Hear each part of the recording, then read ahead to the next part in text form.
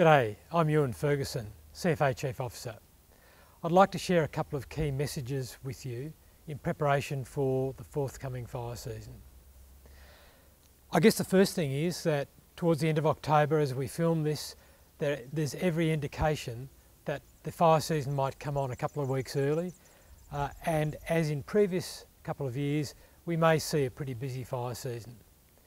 There are 5 key messages I'd like to reinforce both now and throughout the fire season. The first is everyone comes home safe. We operate in a dynamic and inherently dangerous environment on the bushfire ground. There is a constant risk of burnover, falling trees, dehydration, fatigue, and also vehicle driving incidents.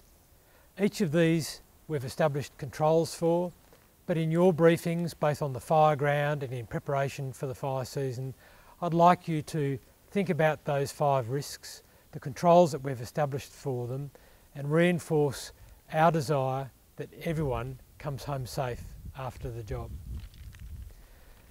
The next key point is about hitting new fires hard and fast, obviously allowing for safety first. New fires, when they're just getting going, are best tackled by having a heavy weight of attack and making sure that we deal with the fire quickly, mopping up with the extra resources which are oncoming, and then everyone getting back to their workplace or their family as quickly as they can. Response to new fires needs to be fast, it needs to be determined, and it needs to be thorough, obviously allowing for safety first. So hit fires hard and fast, allowing for safety first. When significant fires get going, our priority needs to be issuing information and warnings to the community. The community has a right and they demand that CFA and fire agencies tell them about changes in the risk environment. When new fires start or they start developing, when major fires are progressing through the landscape, we need to ensure that we identify the progression of those fires, we identify settlements, assets and people who might be at risk from those fires.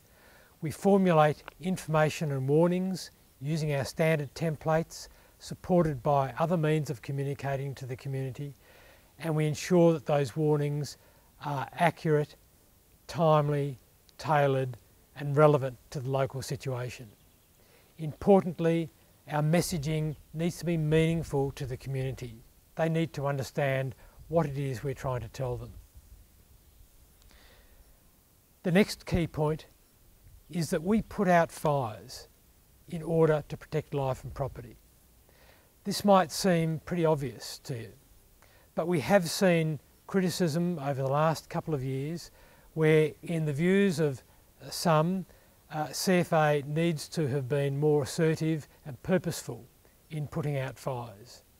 Obviously, safety comes first, but I encourage each of you, particularly leaders in the organisation, to take action to put out fire perimeters as you see them as best you can.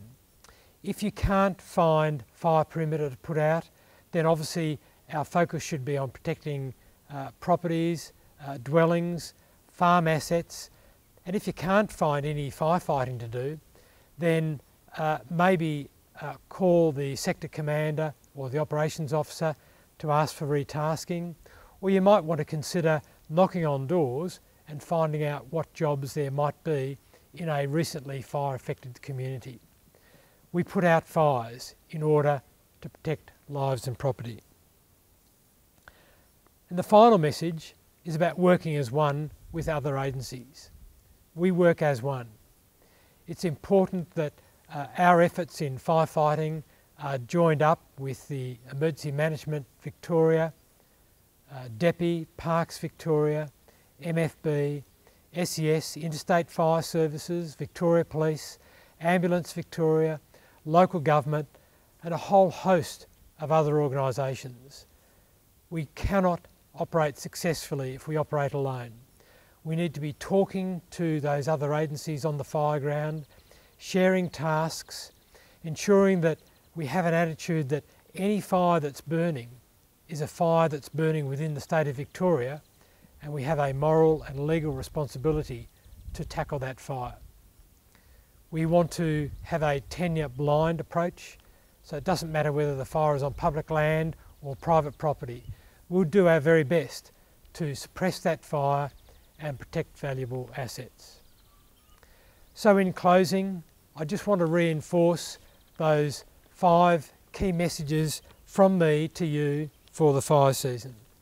The first one, everyone comes home safe. Secondly, we give priority to issuing information and warnings to the community who are at risk.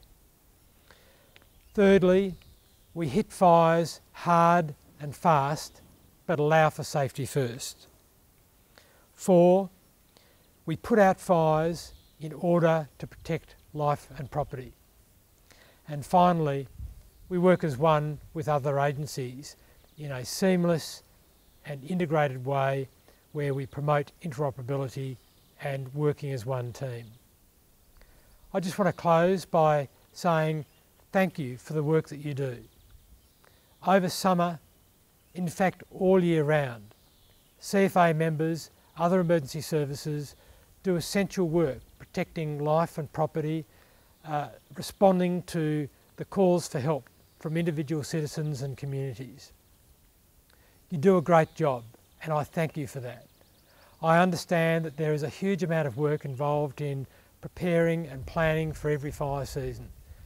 I thank you for that pre-planning and preparation.